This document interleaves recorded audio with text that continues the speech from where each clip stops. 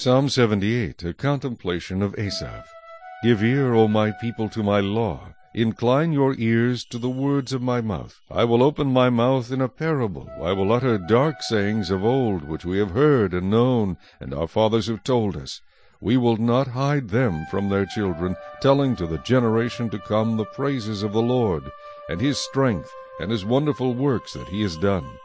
For he established a testimony in Jacob, and appointed a law in Israel, which he commanded our fathers, that they should make them known to their children, that the generation to come might know them, the children who would be born, that they may arise and declare them to their children, that they may set their hope in God, and not forget the works of God, but keep his commandments, and may not be like their fathers, a stubborn and rebellious generation, a generation that did not set its heart aright, and whose spirit was not faithful to God.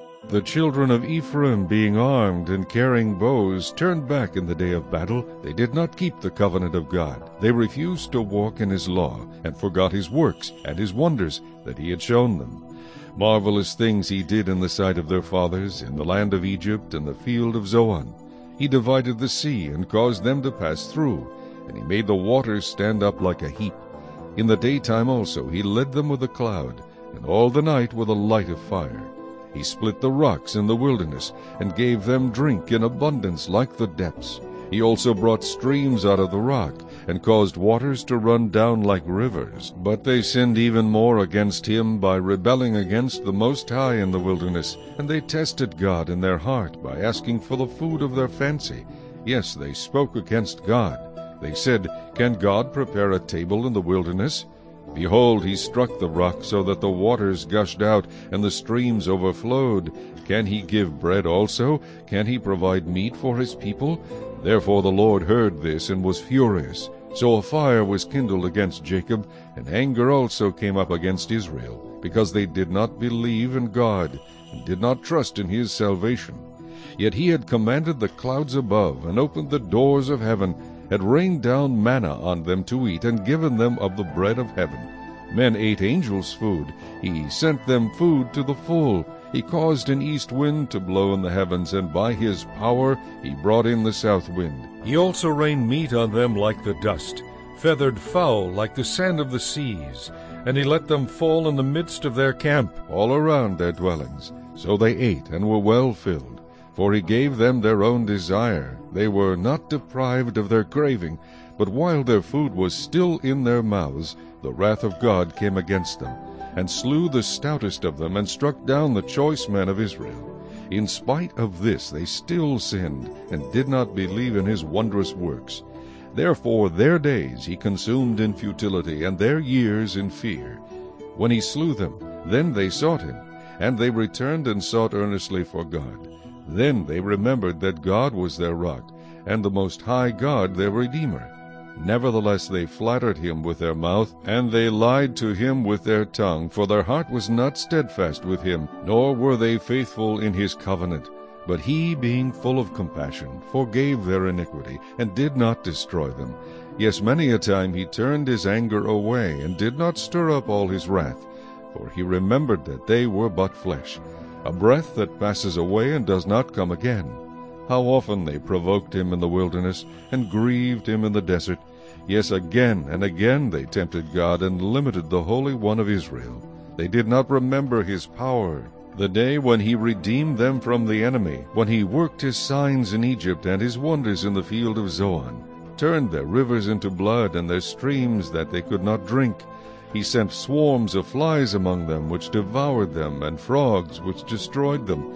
He also gave their crops to the caterpillar, and their labor to the locust. He destroyed their vines with hail, and their sycamore trees with frost. He also gave up their cattle to the hail, and their flocks to fiery lightning. He cast on them the fierceness of his anger, wrath, indignation, and trouble, by sending angels of destruction among them. He made a path for his anger. He did not spare their soul from death, but gave their life over to the plague, and destroyed all the firstborn in Egypt, the first of their strength in the tents of Ham.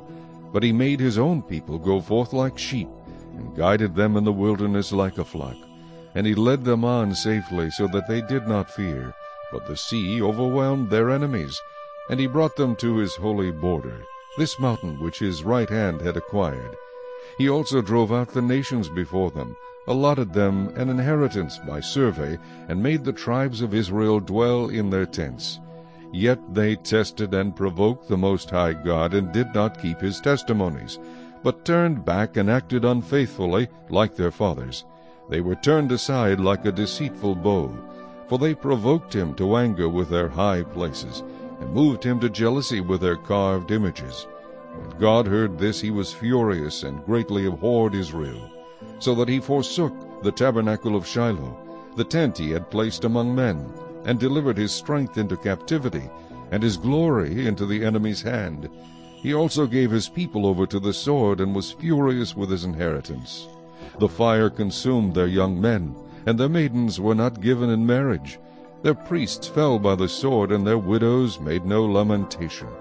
Then the Lord awoke as from sleep, like a mighty man who shouts because of wine.